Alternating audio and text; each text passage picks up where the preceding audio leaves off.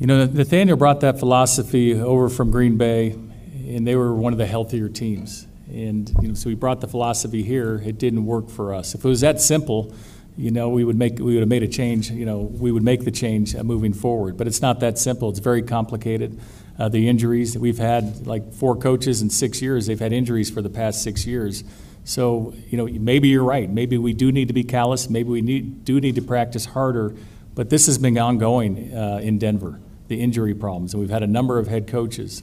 And it's up to us to fix the problem and do a deep dive in our entire wellness, our training, our strength and conditioning, our nutrition. And so it's a bigger problem than just that. Obviously, every coach we talk to, we're going to discuss how they do it.